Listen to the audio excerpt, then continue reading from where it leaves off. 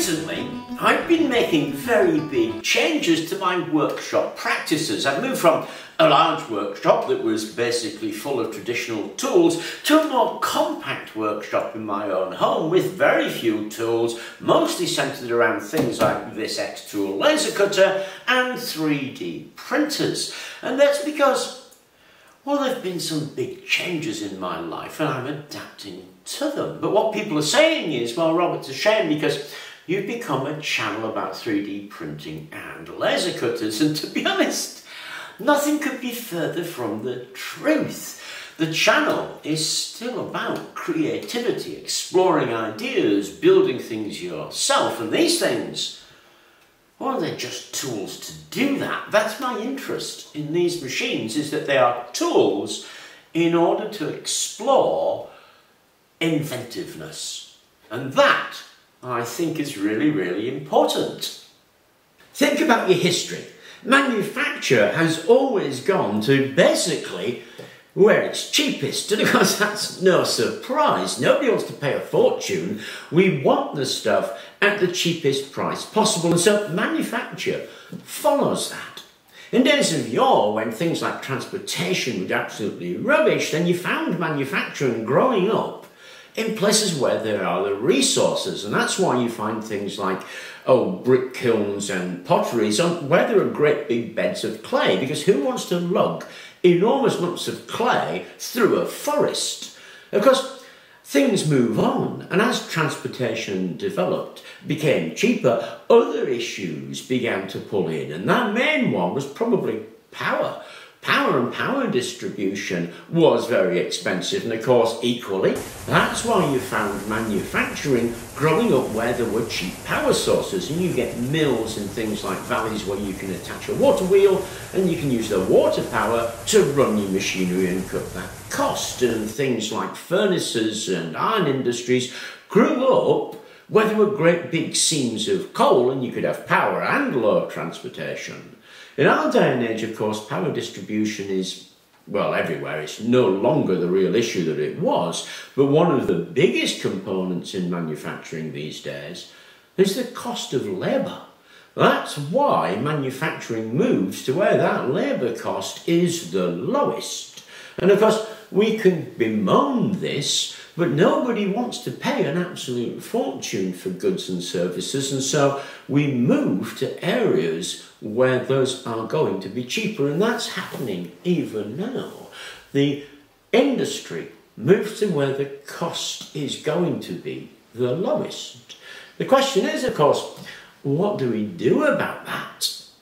Well, we can look at our strengths and developing trends and then ask, do our strengths match those trends, and focus our efforts there rather than complaining and moaning and going boo-hoo, I wish we were all whittling knives and forks out of deer antlers. We can actually look at what it is that we're doing and develop what it is that we're doing into where the trends are, using the strengths we've already got.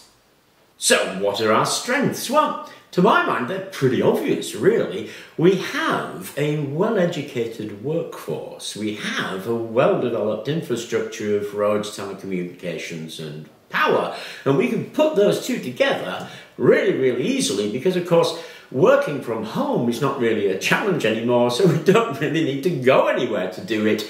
All we really need to do is change elements of our mindset. What then are the developing trends that could be thought about?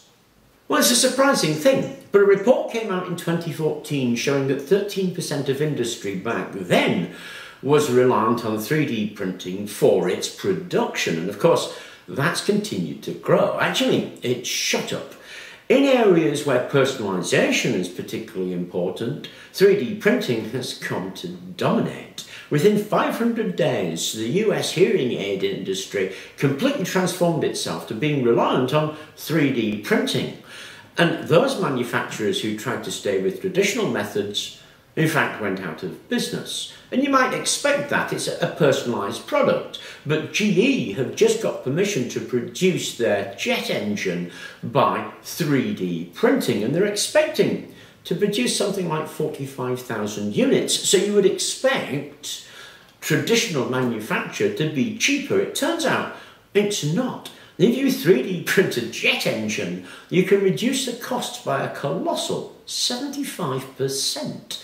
Now that centres around things like reduction in waste and lack of assembly during the manufacture, but an even more important issue is the backup machinery behind it, which we don't often think about. In order to produce an injection moulded part, you need machines that are exceedingly expensive, and the moulds can be hundreds of thousands of dollars. With 3D printing, you don't need to have to set all of that up, and of course it's very adaptable. So you want to change something, you can change it in a matter of days, rather than having to wait for years so that the money you've spent on those big machines is actually paid back. And that is one of the key things as well, because it gives industry flexibility. If there's a market demand, they can meet that market demand almost instantly, and that pushes them much further ahead of the competition.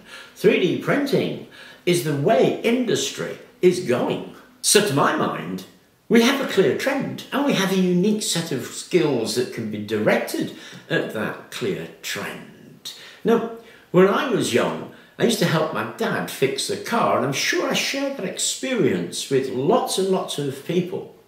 But it's part of what gave me my love for engines, machinery, engineering, was that experience of a child. And those experiences really dominate what you think and how you look at the world and what you enjoy doing. It's one of the reasons I think that a 3D printer in the home is really, really important. I recently gave a 3D printer to a neighbour of mine because I had a spare 3D printer, so I just gave it to him, and he has his grandkids around all of the time now playing with this 3D printer.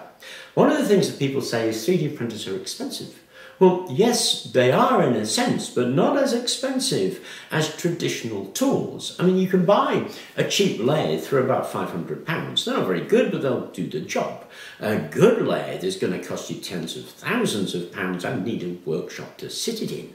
You can buy a cheap 3D printer for about £100. You can buy a good 3D printer for about £1,000, and it can sit in your home. And the same is true of laser cutters.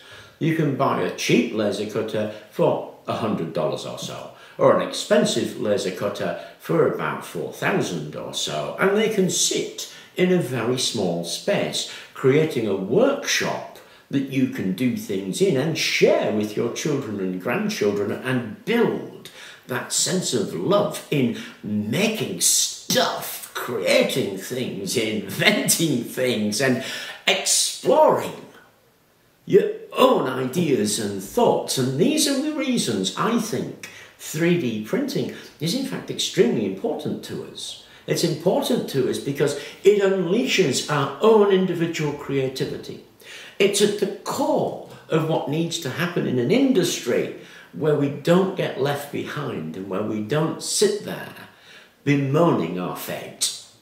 So I would say, for us, what was a hobby, 3D printing, is becoming an industry. And what was industry will become a hobby. Of course, we don't like change, but it might be a good idea to embrace that change and build it into work practices at home.